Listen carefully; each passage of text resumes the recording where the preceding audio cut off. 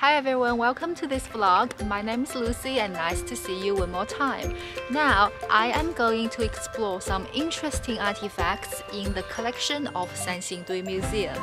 If you can see, behind me is a very tall standing figure, and I'm about to go and find out where he is located in this gigantic museum. It's right here!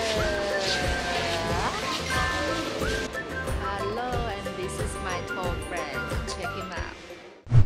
At the time of his casting, it was the tallest bronze statue of a human in the whole world.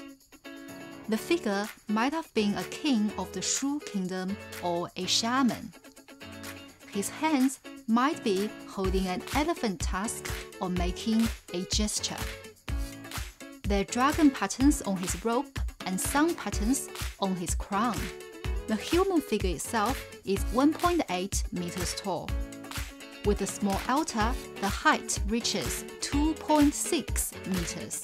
Guys, behind me is the gold staff. The gold staff was discovered in 1986.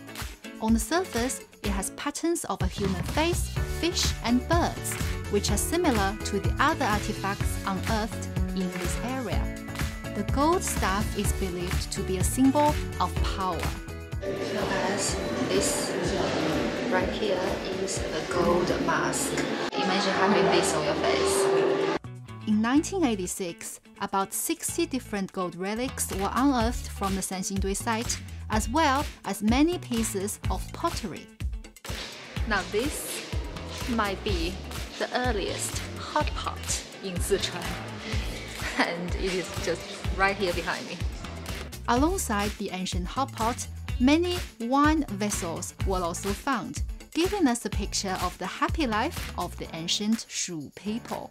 So guys, I was told that in this museum, I can find something that looks like a steering wheel.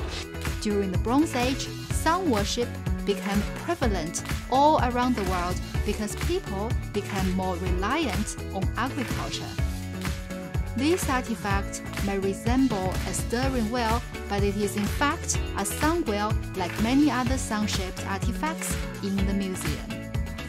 My trip to the Sanxingdui Museum has nearly come to an end, but my study, my learning, my reflection will continue on and on, weeks and weeks after I come back to Beijing. So, this is Lucy checking out. Thank you for watching the vlogs, and I'll see you as soon as I can. Bye!